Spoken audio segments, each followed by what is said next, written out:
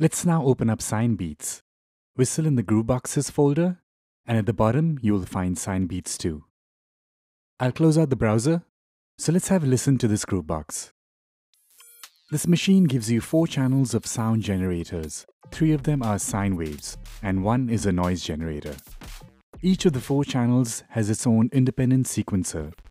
There's this tone section here for the sine waves where you can control and modulate different aspects of the sound.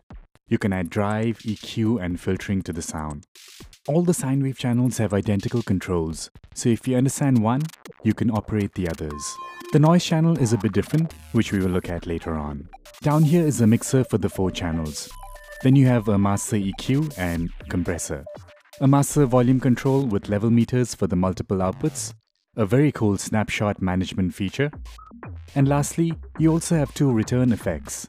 Both are identical in their feature set. They are both delay units with built-in filters and also have their own modulation sequencers.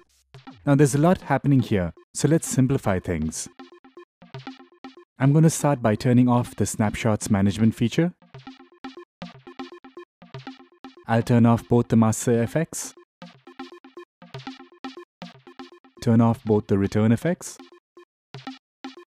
Bring down the send dials for the mixer channels. Okay, I'll start with the purple channel. I'll initialize all the modulation. Initialize the sequencer.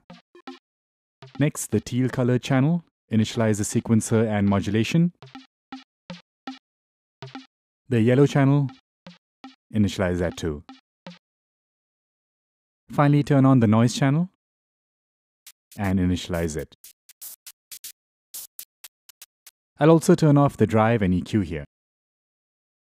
Okay, let's start with the yellow sine channel. I'll turn off the effects. Let's add notes into the sequencer.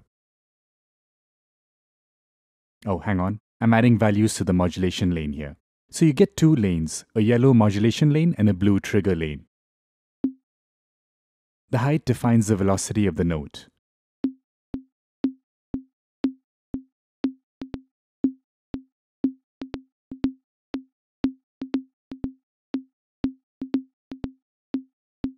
Alright, now what about the pitch? The top sliders here let you define the pitch of each step. Click and drag to change the MIDI note value. There's this bug where if any note is set to C-2, it just defaults to the last non-C-2 note it encountered. So right now every note is C0. So just make sure you don't use C-2 for any of the steps.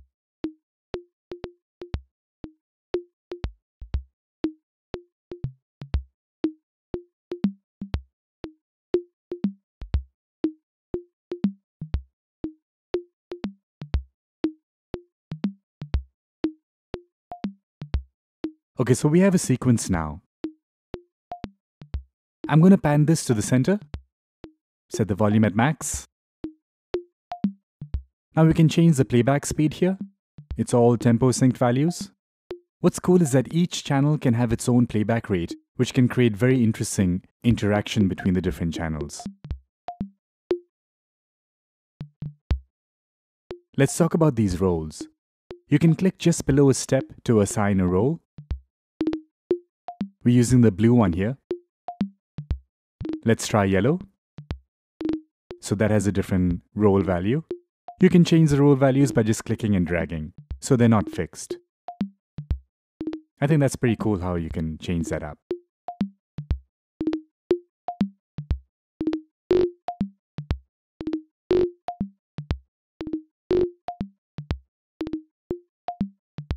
You can change the sequencer's playback direction, kind of like we saw in GoBox. You have a few options here.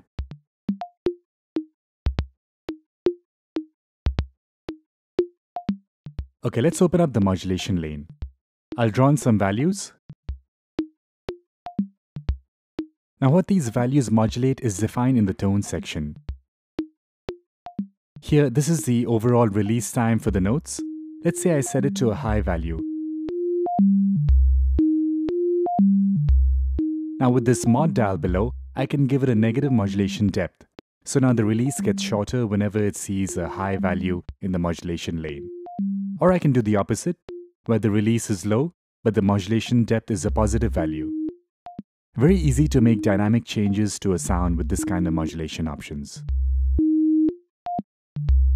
This glide dial will only work if the step has a purple color below. Click twice to get a purple color. You can right-click to remove it completely. Now you hear the glide, and with the dial you can set the glide time. It also lights up to let you know it's working.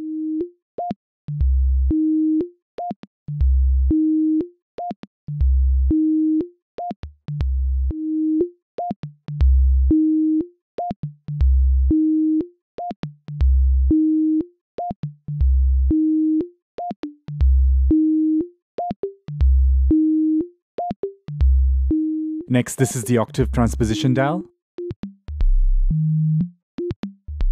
Below it is a semitone transpose dial. But you can change it to a fine tune by clicking here. So you get a range of positive 0.5 to negative 0.5.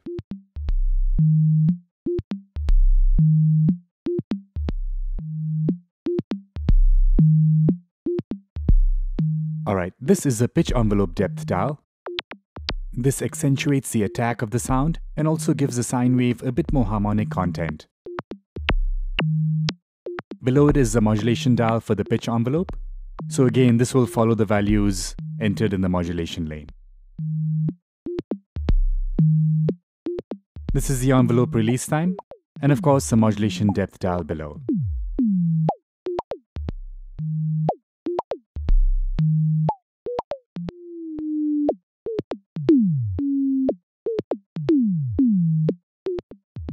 Let's turn on the drive.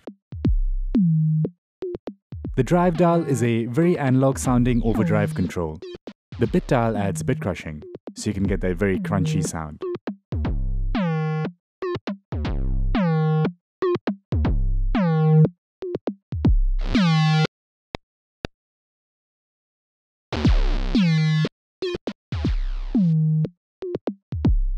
Let's try the EQ.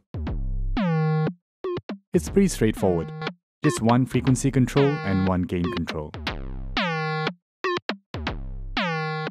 Pretty amazing that we're getting all this from a sine wave source.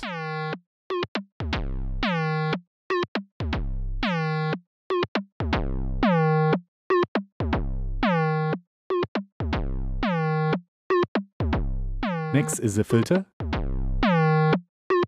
cutoff dial, filter resonance,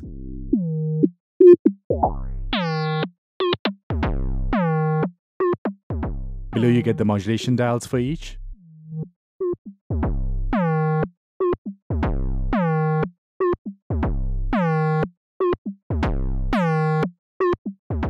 You can change the filter to a bandpass or a high pass. I'm going to leave it on the low pass. Alright, in the next tutorial, we will engage the teal colored sine channel and explore more of the sequencer controls.